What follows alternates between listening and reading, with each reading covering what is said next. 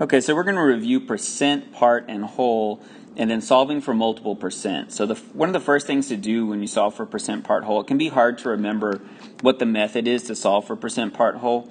So draw this triangle out, and we're going to create a little kind of like a graphic organizer that'll help us remember the process. So we've got this triangle, and then we're going to put 3 lines. We're going to have a line kind of going across the center area here, and then we'll make like this little T where you have another line coming across there, okay?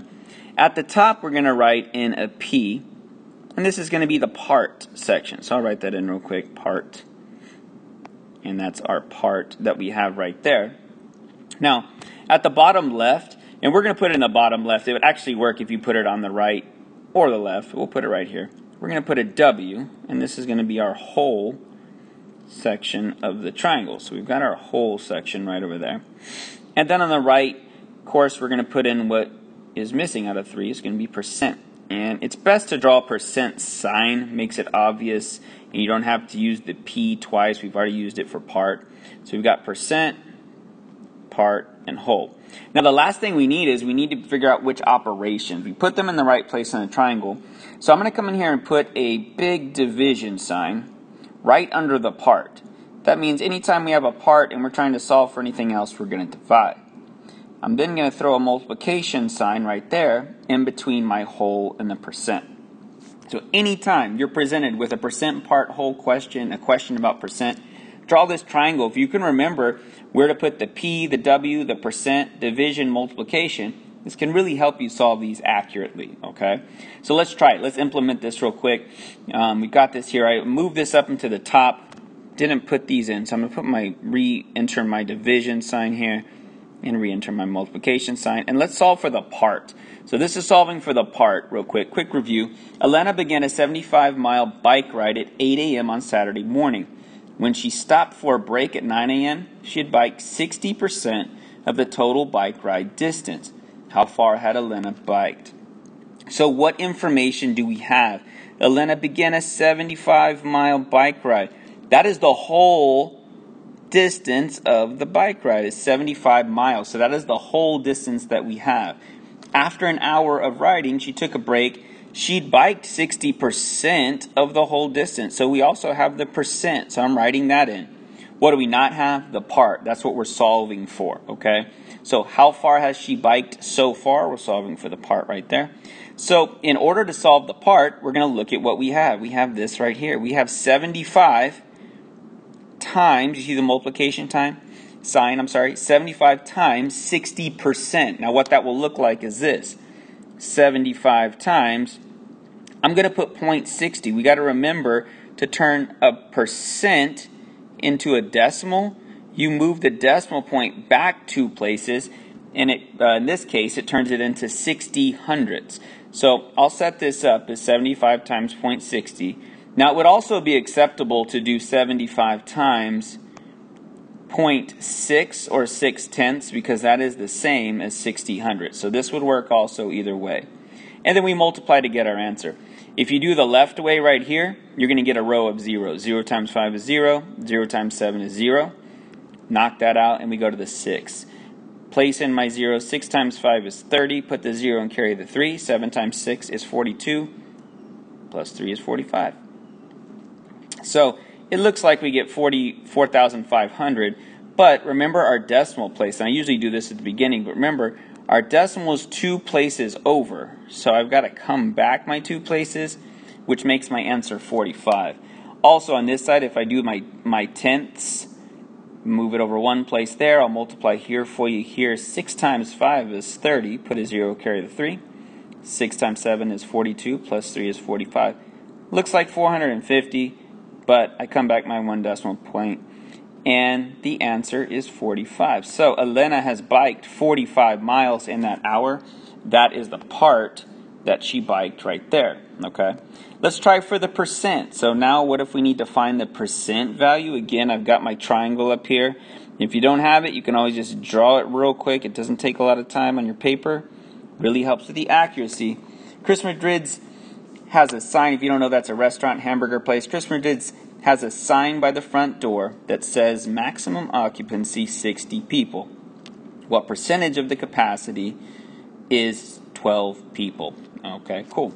So what do we have? Maximum occupancy, the whole value, the total number of people is allowed in there is 60 people. Okay. What percentage of the capacity is 12 people? We're solving for the percentage. So, hey, what if there's just 12 people in there? What percentage would that be?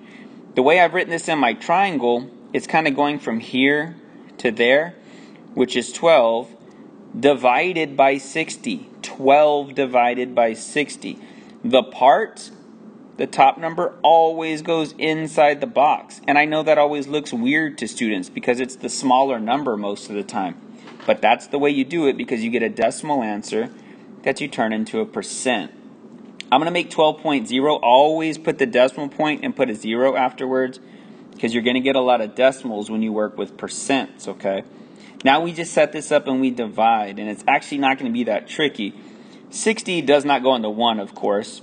60 doesn't go into 12. 12 is smaller than 60, so that's not going to work either. However, 60 does go into 120, okay? And it actually goes in evenly 2 times if you know your 60s. 60 times 2 is exactly 120. So I put 120, 120.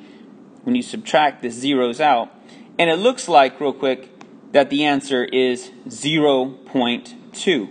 However, remember, we're solving for percent. So we need to, when you take a decimal and you turn it into a percent, you move the decimal point back to the right 2 places, okay?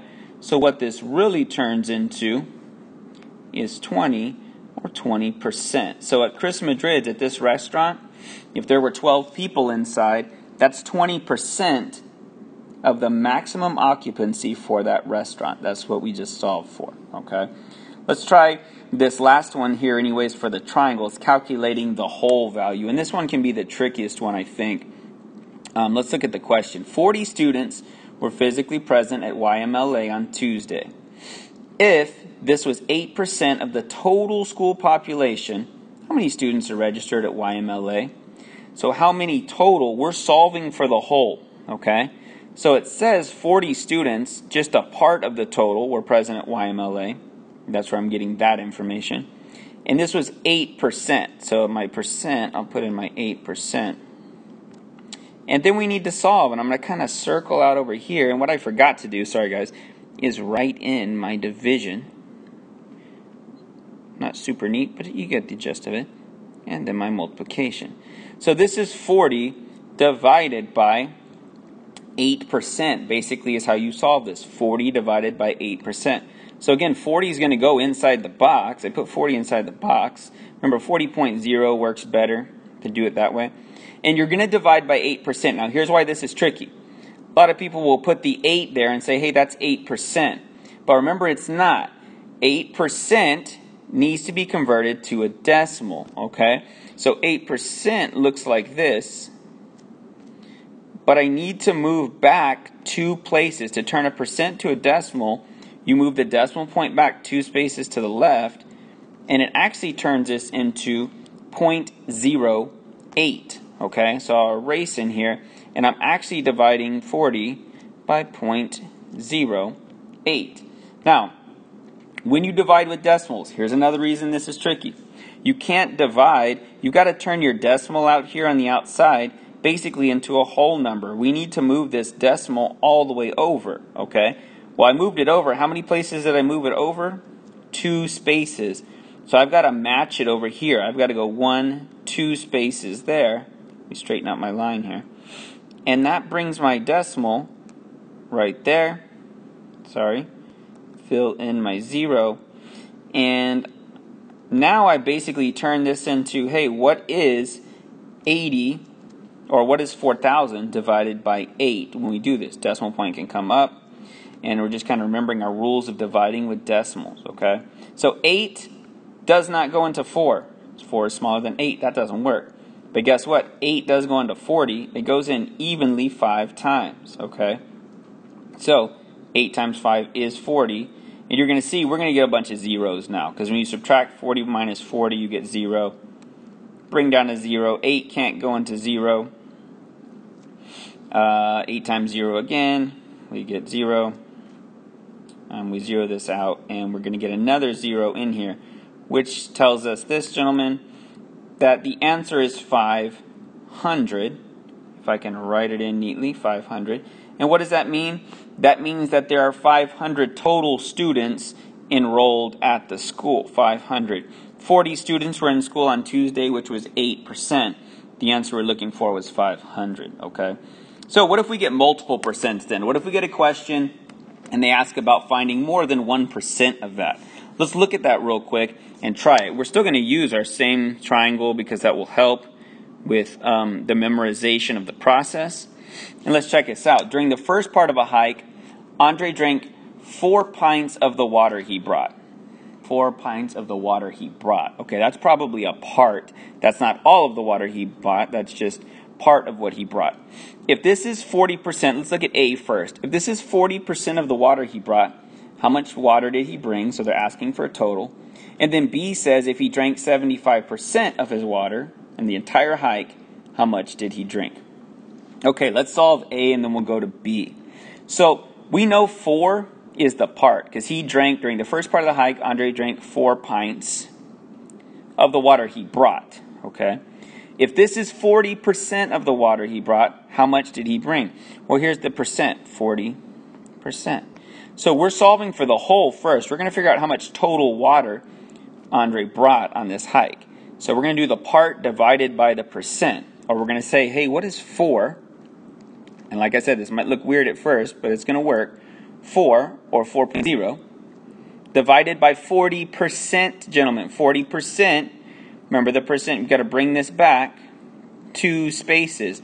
So it's dividing by like 0.40, okay? Now remember, we got to come back with our decimal point when we divide, which means we have to move it 2 spaces there too. So I have 400. And now it's like, hey, what's 400 divided by 40?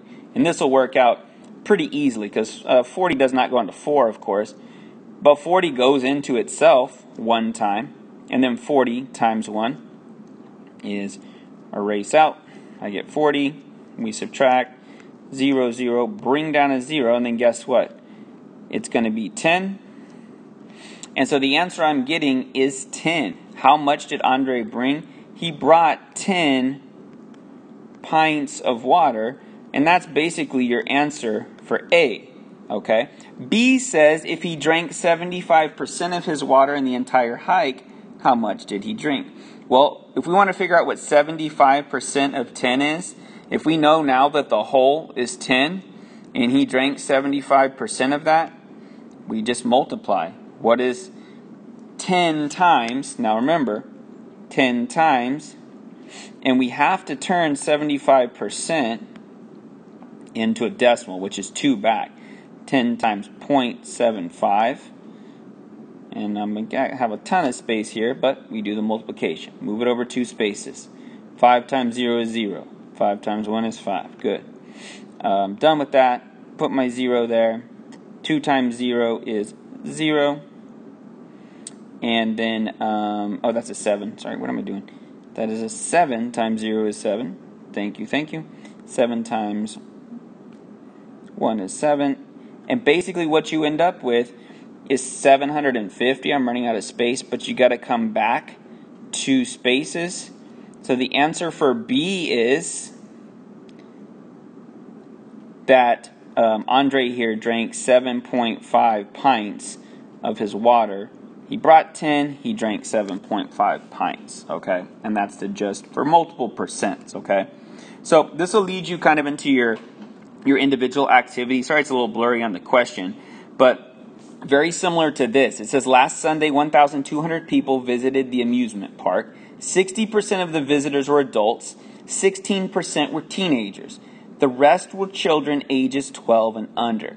Find the number of children ages 12 and under that visited the park. Again, division sign. Multiplication, our method, okay? We have a whole. It says last Sunday, 1,200 people visited the park, okay? 60% of the visitors were adults, 16 were teenagers. So we actually need to solve for 2 different things. First off, let's figure out how many were adults. We need 60%. So to do that, we're going to say, hey, what's 1,200 times 0.60? And multiply this thing out when we solve that out. Remember, your decimal comes over 2 spaces. And you're going to do all this multiplication. I'll tell you, in the interest of time, when you multiply this, it's going to be 720. So adults is going to be 720 people. Okay, multi-step question here. But we also need to solve for teenagers. So when we solve for teenagers, we need to come back and say, hey, the total number is still 1,200, but 16% are teenagers. So to solve for that, we would say, hey, what's 1,200 times 0.16? Remember how we turn that percent to a decimal. Move the decimal over 2 spaces here, and then multiply. When you do this, I'll tell you, just in the interest of time, to kind of make this a little faster on the video, it's going to be 192, and I put A there. It actually should be T for teenagers. So we know 720 were adults. We know 192 were teenagers. The question says, and the rest were children ages 12 and under. Find the number of children ages 12 and under that visited the park. Great. So to find the number that were ages 12 and under, we first need to probably add what we have for teenagers and adults, and then we subtract it from the total. 720 plus 192 is some pretty quick addition. We add this thing up. 0 and 2 is 2. 9 and 2 is 11. Carry the 1. 7, 8, 9 is 912. So what that means is not the answer, but that means that 912 is how many teenagers and adults we had at the park. 912. Well, if we take 912, subtract it from 1,200, straight subtraction, get the final answers. Now, be careful subtracting with all the zeros. You do need to borrow here. Make that a 1. Make that a 9. Borrow from that there and get a 10 there. 10 minus 2 is 8. 9 minus 1 is 8. You cannot do 1 minus 9 over here, so we actually need to borrow from that thousands right over there. And then 11 minus 9 is 2. Final answer, gentlemen, 288 people were children under the ages of 12 or 12 and under, okay? So, just some basics on percent review and then solving questions with multiple percents. Great job.